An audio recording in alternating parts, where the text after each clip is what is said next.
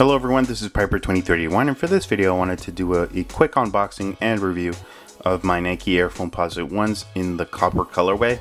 This is actually the 2017 retro version, and it's part of the 20th anniversary celebration or anniversary of the first release of the Foamposite. So let me start off by showing you the box or the packaging. As you can see, it's pretty basic. It's an all black box with a little bit of print over here. It's a nice shiny print of the Nike logo, which is at the top and on the sides as well. Over here you do have a little bit of white, which is the Nike logo with the swoosh, which is pretty simple. I'll show you the tag over here. So the name is actually Air Foamposite One, size 10.5. I usually go for an 11, but in this case I couldn't find them, so I had to get them in a 10, which is okay. They're a little snug, but they do form to your feet, so it should be better with every time I use them. The color is black metallic copper black, and the item number is 314996, and color code is 007. Retail was a scary $305 here in Canada. So let me open up the box now. And inside you have tissue paper, and it's pretty basic as well. It comes in white, and the only reason I mention it is because it does have a little bit of print on it. So as you can see, it's in white as well, and you can barely see it here on camera. And here are the Nike Foamposite coppers, and the colorway is inspired, of course, by a 1-cent penny. So it's very similar. It's nice and shiny, unlike the real money, which is all dirty now. So I did remove the laces off of this sneaker right here, so I could just show you the sneaker up close. But I'll start off by showing you this one. So here at the bottom you can see that the traction is herringbone, which is nice. The bottom sole is in clear, or it does have a little bit of blue tint to it, which a lot of people don't like. In my opinion, I prefer sneakers to have a gum bottom, but this is part of a Foamposite, so I guess you have to get the clear sole. Let's see over here, which you could barely see, it says Zoom Air. In case you're wondering what Zoom Air is, I took out a insole from another sneaker, and it does have Zoom Air right here, and this is the Zoom Air unit. So basically you're supposed to have a lot of air in a very tight little pillow right here, or a little unit right there. And in my opinion, this is some of the best, the most comfortable insoles that Nike produces. You usually get these in Nike SB Dunks, which is why I collect them.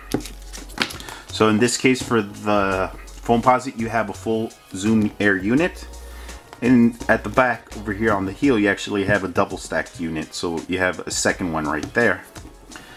Now you do get the Penny Hardaway logo right there, which is the 1-cent logo, and it's also over here at the back, which is embroidered, and on the tongue as well. Let's see, you get the carbon fiber plate right here as well.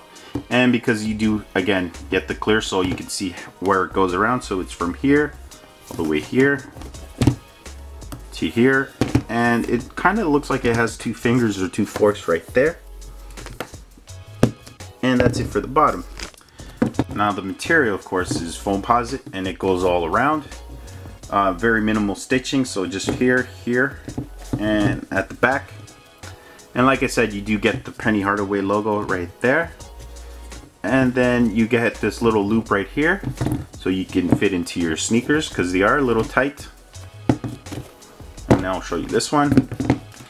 And I just wanted to show you the inside of the tongue. This is embroidered, this little line right here, and it's in the copper colorway. I love this little piece right here, which is nice and shiny. And then you have another loop right there, which is pinstriped, or 4 little copper stripes. And this is what you usually get from a Foamposite One. The Foamposite Pro is different.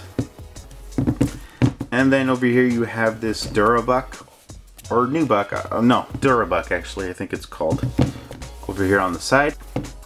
this is another thing I have to complain about Foamposites, because once you start wearing these, this is going to wear down, and I really hate that. I would prefer that they put a piece of leather, because as most people know that collect Foamposites, they last very long, and so this is the only part that's going to age very quickly. And let's see, you do get a shoehorn, which is recycled with the Nike logo.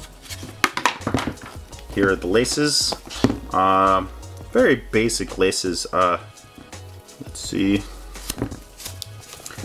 I would have preferred that they make these laces with a chrome tip, but they're just basic.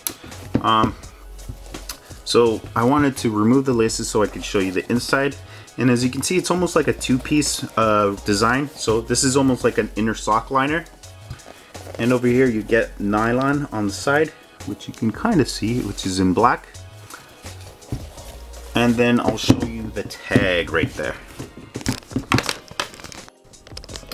And hopefully you can see this nice and clear, but it says they were made in China and they were produced in 2016.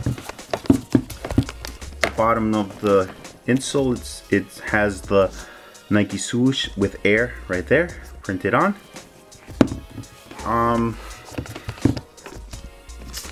And then over here on the side you have Nike swoosh embroidered.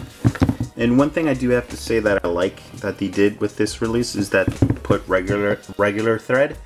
Usually they might use this type of metallic thread, which I really hate, because as soon as you touch it, it starts to fall apart. So that's basically the sneaker. And as you can see, this Foamposite is really beautiful and nice.